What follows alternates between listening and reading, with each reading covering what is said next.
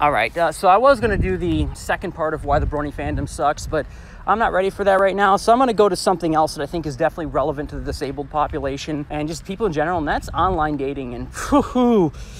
Well, I think it sucks more and less in some ways than the brony fandom, but definitely in general, it definitely majorly sucks. There's no denying that. It's a complete waste of freaking time, in my opinion, and I would recommend avoiding sites made to cater to online dating.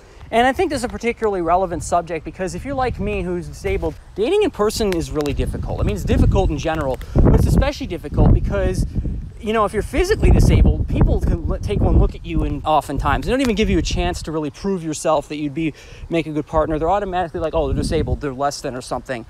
So online dating allows you to potentially build a relationship before it gets to that point, and maybe it overrides it. And same thing with me. You can't look at me and tell I'm disabled, but you talk to me, it might come out after a while. Maybe not as much as most. I've definitely kind of acclimated a bit, but it can be pretty awkward at times. So that's a fact as well. And online allows you to basically make it less awkward. You take time to reply. You can craft the message to how you want. You don't have to do it in person, so it's not as much on the fly. And there's also the fact that there's more choices, right? So, you know, it's way more choices. It's such a big draw. Why not do it? Well, I'll tell you why not to do it. Because online dating in general massively sucks. And I think it boils down to a couple factors. One, it's a complete fucking cesspool.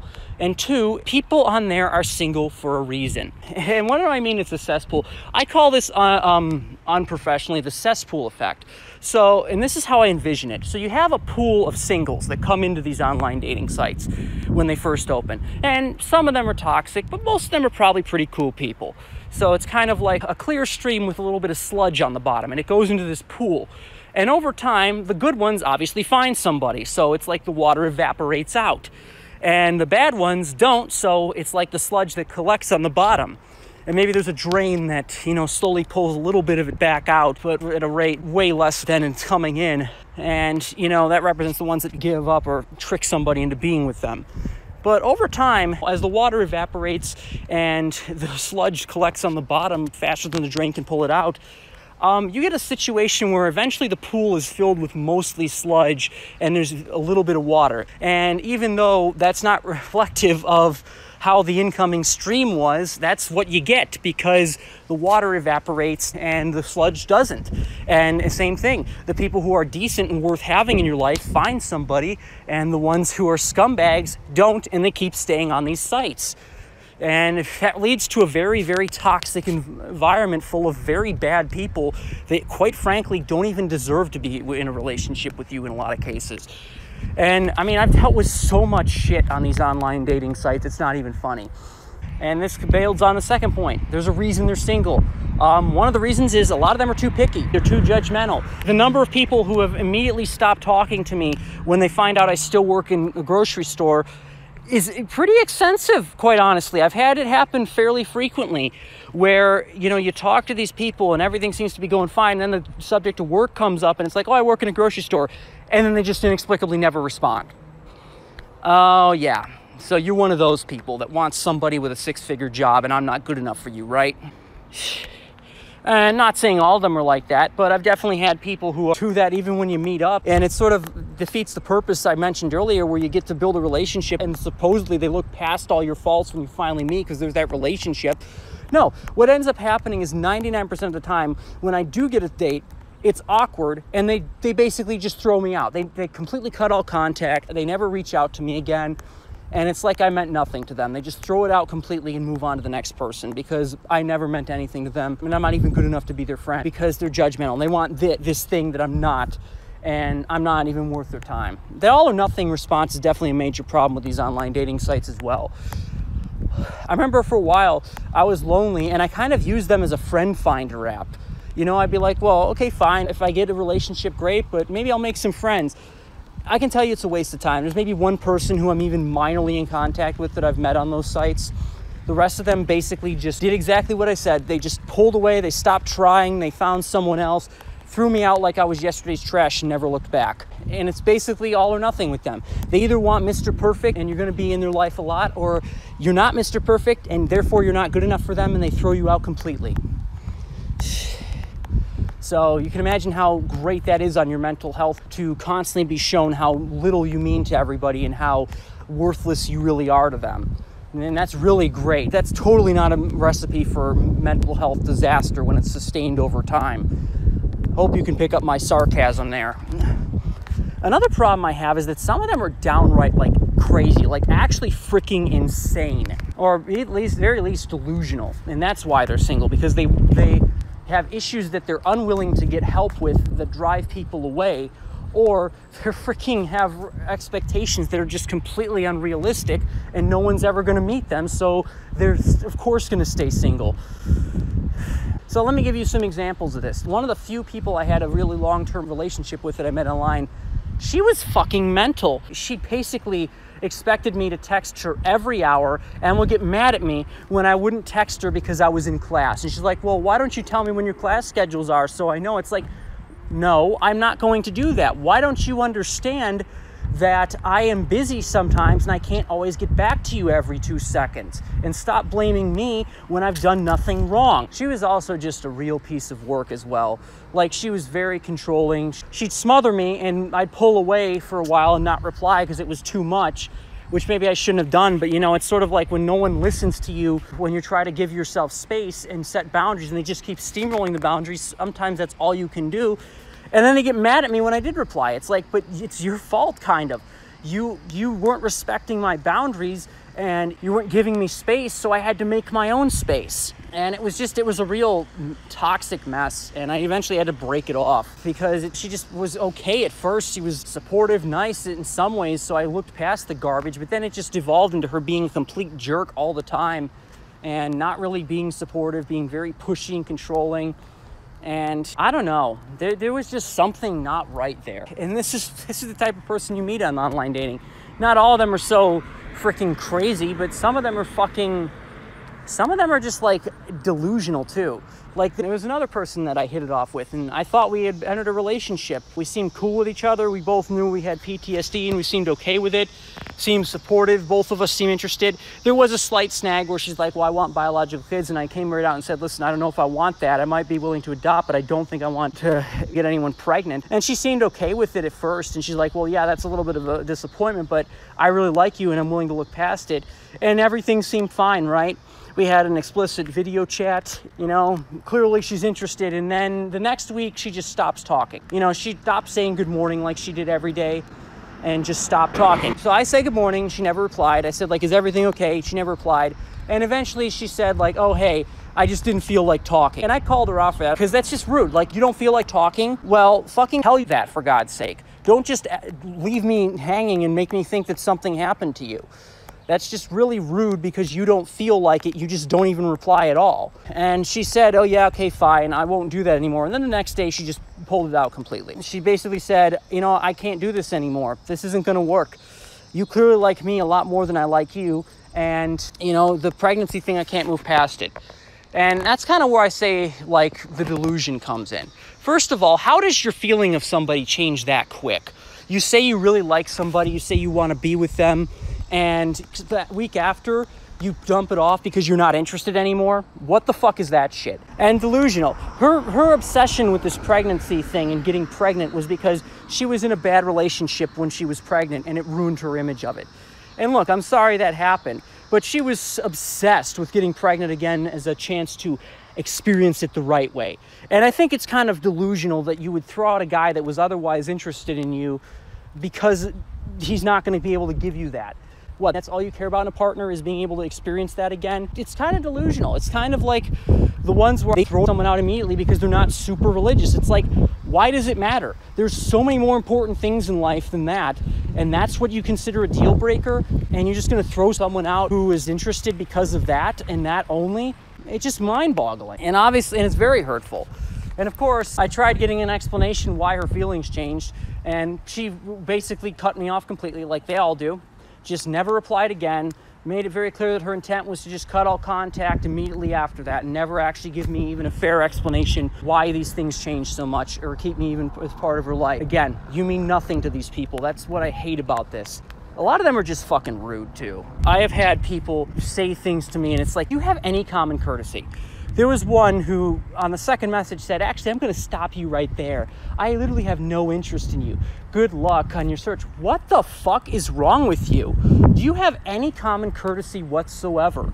There was another one who made a joke that I didn't like at my expense, and I kind of snipped at them a little bit because it's like, I don't know you. Who are you to say something like that? And they're like, dude, I'm just joking. You're too sensitive. You have no sense of humor.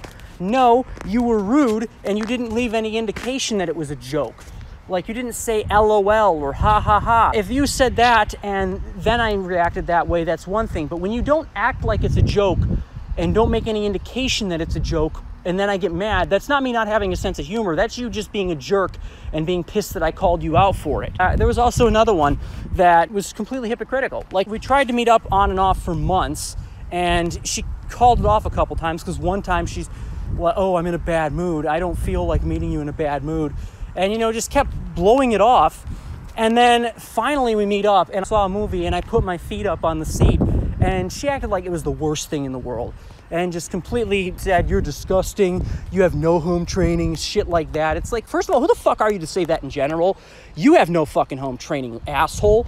Second of all, it's really ridiculous that you think you have the right to point fingers like that. Because let's be real here, let's be real. I cut you how many fucking breaks? I put up with you canceling plans how many fucking times? And then finally meet up and I do something that you don't like, and instead of giving me a second chance like I did to you, you just throw me out. Who the fuck are you? My freaking God. You know, there's also, some of them are just downright abusive. Some of them are downright abusive and invoke gaslighting.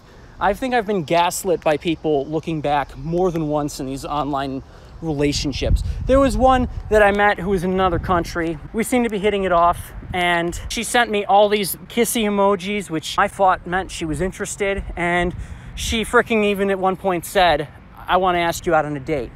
And then I thought, okay, cool, we're in a relationship, which why wouldn't I, right? Why wouldn't you think that when someone says that, they're interested in you?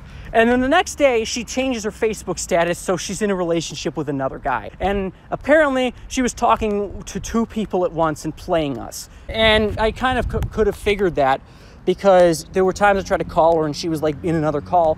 But why should I have to suspect that somebody's basically just being a complete player? You know, it's ridiculous. So what I did is I sent some screenshots to the guy that she was with, like, hey, you have a right to know this is who you're getting in a relationship with. And she went crazy on me. She's like, why would you do that? Now I have to fix these problems you caused. No, you caused them by basically lying and playing two guys at the same time. And she's like, you just lost a friend. And I said, no, we weren't friends. You said you were going to be in a relationship with me, then you basically threw me out. So yeah, I'm going to be pissed. You lied to me. And then she's like, oh, I never meant that. Those kissy emojis are things I send to all my friends. Yeah, you know what? No. Gaslight, gaslight, gaslight. Very clear what those meant. Very clear what you saying you wanted to ask me out on a date meant. We met on a dating app, for goodness sake. What did you think that meant? For God's sake, you can't do that. You know, you knew what those meant. And you're just trying to play it off as I'm crazy. That's textbook gaslighting. So we cut it off. And I think the real kicker was they finally broke it off a little while later. I guess he got tired of her bullshit. And she came crawling back to me. Like, well, maybe that guy was nice. Maybe he'll still be interested. I told her to go fuck herself. Not in those exact words, but basically that's what I said. You know, you hurt me. You don't deserve me. You had your chance. I'm not going to be the person you settle for. And I know this because I checked the day when she did that. And I mean, I had checked a couple times before because, I mean, it was hard to move on. And this had happened pretty quick. And she was still in a relationship with this guy. And then the day that I fucking get a message from her, I check and it's like, oh, now you're single. Yeah, I can see exactly what you're trying to do. Fuck you. There was another one that I thought was a good match. We met on a dating site, seemed to hit it off. She said good morning, good night every time. It was really nice. I thought we were getting along pretty well, but then I noticed some disturbing trends. She kept trying to ask for things that nobody should be asking for that quick in a relationship. Like she'd ask for my Netflix password so we could watch stuff together. She claimed that she wanted me to buy her a laptop because apparently she didn't have access to one. And she kept asking for things that you just shouldn't ask. And I brought it up to other people around me, and they're like, yeah, that's a problem. You can't be doing that. And I brought it up with her and said, this is a problem. You can't keep doing that. And first, she tried to gaslight me. She's like, well, you never felt that way until you talked to these people, so clearly they corrupted you. No, I did feel that way. Stop trying to make it look like I'm insane. Then I tried to tell her, hey, you know, I'm willing to give this a shot, but you need to stop bringing this crap up because I'm not comfortable with that. And she's like, well, you don't trust me, and a relationship can't work without trust. Yeah, I just met you a week ago. No shit, I don't fucking trust you. And it made me mad too because she kept dancing around the question. It's like when I'm asking you, hey, can you not do this because I don't want you to do this, it makes me uncomfortable. And instead of ever just saying, okay, fine, I won't do that, you keep dancing around the question, you keep trying to play it off as it's no big deal. You know, that's just fucking bullshit. And I eventually had to just cut it off because it's like she wouldn't even agree to that simple request. I tried to set up boundaries and she just wouldn't listen to them. She kept playing it off like it was a joke, and it was, you know, just bullshit. There was another one who contacted me, I think from a Facebook dating group, and the same thing. You know, she was an asshole. She seemed all cool at first, but I noticed some red flags when we talked. And she brought up, like, I want to be physically married in 2 years. It's like, wait, what? Not proposed, physically married in 2 years, what? I mean, we agreed to let it go, but it's sort of like, that's a bit of a concern for me. And she also was like, oh, well, in a relationship, sometimes you just need to trust things. It's like, but dude, we haven't even met yet. And she also kept trying to get me to, like, drive her around and get in the car with me when I hadn't even met her yet. And it's like, first of all, you don't know me. You don't know if I'm some fucking serial killer. Why would you want to get in my car, first thing? Second of all, why are you obsessed with this? Is this some sort of setup where you're going to take me to your friend's neighborhood and they're going to jump me? Like, no. So, you know, I tried to bail out, and eventually I kind of admitted I'd been stretching the truth because, you know, maybe shouldn't have done this, but this is what people basically pressure me to do on my own family, so of course I ended up doing it. I said, I kind of stretched the truth. I can't really drive that far, and I don't really feel comfortable going that far to meet you. And she went off on me like, wow, you know, I can't believe it. Someone who fucking can't even drive, who still works at a grocery store, you know, and just went off on me like it was such a terrible thing. I mean, you know, this is why people lie about that, by the way. Yeah, I shouldn't have lied, but you know, when you get this type of hostile reaction, you get the temptation to do it. So this is why people don't come right out and say this shit, is because when someone finally figures it out, they stigmatize the shit out of them, even though it's something I can't control. And then they just basically ended it with, you know, I know you're not the one that's meant for me. Meant for you? Okay, so God put you on this earth and said you are destined to be with greatness. So fucking crazy, so fucking delusional. This is all shit that I've had to deal with from online dating. And you might think I'm cherry picking. Maybe I am, but there's really no good experiences that I can have to counter this. There was even another one that was less delusional than this, but still delusional. We talked for a while and finally met up, and she just basically was cold for a little bit after that. And I figured this is exactly what's happening. She's doing the same routine everyone else is doing, where they just pull away and cut it off. And she came up with the excuse that there was no spark to make a relationship. You know, fuck the spark. First of all, this isn't a Disney fairy tale thing. So the spark, yeah, maybe there is a chemistry, but that can be built over time. It's not something you always have to have immediately. Second of all, why would you cut someone out of your life completely because there's no spark? If you otherwise get along, you could at least be friends. And hey, maybe there's some single guys I'm friends with. That could be a good recipe, but instead you're just going to be a fool and cut me off completely. You know, I just think that honestly what it boils down to is people on online dating are terrible people. It's the cesspool effect. The good ones find people, the bad ones don't, and that leaves a disproportionate pool of terrible people. Crazy people, overly picky people, rude people, people who are too freaking, you know, judgmental, too hyper to ever settle down on anybody, and just people in general you don't want to be in relationships with. And that's what's left on these sites. And maybe there's a few good people here or there, but it's certainly not worth trying to find them with the money and effort it takes and the mental toll it takes. I mean, seriously, I was depressed and felt like I would never be good enough for anyone and no one would ever want me. Online dating instilled that in me, and then every time I got rejected, it just reinforced that notion. And I'm gonna be quite honest with you, I definitely, after a while, built up a bit of resentment for the female gender. Because why wouldn't I? I'm not saying it's right, but like when women treat you like you're nothing, you start to resent being treated that way a little bit after a while. I'm a person with feelings. I deserve to be treated with a bare amount of respect, and none of them can even do that. So yeah, eventually you just get a little bit tired, and it's like, well, if all of them are this way, then they must be the problem or something. No, not all of them are that way. All of them on that site are that way, but that site's a terrible representation of any gender as a whole. I know now that a lot of guys on there just send dick pics and act incredibly crude, and obviously not all guys are like that either. You know, I just haven't had to deal with that, so I'm not making a video ranting about it specifically, but I know it's an issue. And all of that has just basically evaporated since I said, you know what, fuck it, I'm not doing this online dating shit anymore. I just can't take it.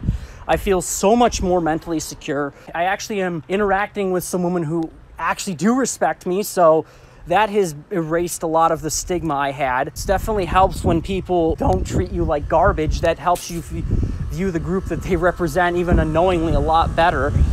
And, you know, it's just, I would think it's a waste of time. I mean, I think it's a complete waste of time. It's a mental health drain, and it can breed toxic thinking of making you hate a specific gender when really it's not the gender that's the problem. It's the people on the fucking site that are the problem. They just all happen to be that gender because that's what you're looking for in life. So, I mean, I'm gonna be honest with you. I'm not saying I agree with the incel movement at all, nor do I support what they do or condone it, but I can understand where the anger comes from if a lot of them have dealt with the same shit I've dealt with. I can understand why they're angry. People deserve to not be treated that way. I mean, I was fucking mad too. It's like, come on, how come basic respect and a decent, healthy relationship is too much to ask for? That's all I want, and it's like pulling teeth to get it. So I can understand the anger. Again, I'm not supporting them. I'm not condoning them. I'm not condoning what they do. I'm not saying I believe in a lot of the shit they do, like acting like women owe them sex, and since they're not getting any, that means that they freaking have every right to be pissed. No, it's not like that at all.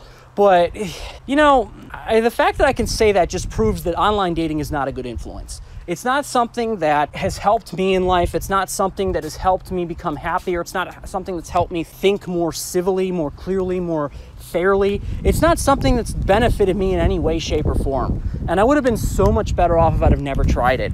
And that's my PSA to you. Avoid online dating like the fucking plague. You know, I avoid it like the coronavirus. Actually, no, that's not even accurate. Coronavirus at least does it quick when it's going to kill you. It doesn't make you linger for decades before it finally says, okay, you're dead. No more suffering for you. It's a slow, painful death on these sites where you just wither away and you slowly lose your happiness. You slowly lose your self-worth. You slowly lose yourself in an attempt to find your partner amongst these toxic people. And it's not a good influence. It's a slow, painful death that really, it's just beyond cruel. Why would you go on these sites and pay money for this in a lot of cases? To fucking deal with this. Like even the casino's better than that. At least the casino, yeah, you lose your money and you don't tend to get much out of it, but at least you have a good time sometimes. You get to socialize with people. You get something out of it. What do you get out of this?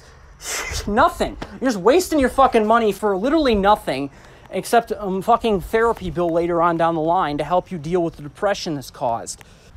That's why online dating sucks. And that's why if you must meet people online, don't go on online dating. I'm not sure like what the most good alternative is, but my view is just find like a forum or something or a game that you enjoy and meet people there. Maybe you can make friends, at least. That helps a lot. Like, I've definitely made some people I would consider friends after I started playing TF2 a lot more. Not any really females. I mean, I guess a couple female friends. Not anyone I'd consider having a relationship with, but, you know, at least there's that positive social influence in my life now, and it's not just all, you know, wondering when the person's going to dump you because that's what everyone else has done before. And it's just, it's not even worth it, in my opinion. Online dating is a horrible place filled with terrible people, and you should avoid it at all costs, just like you should avoid 4chan and FemFiction. They're not going to help you. They're going to drag you down, and you're going to pay money to do it. Why would you do that?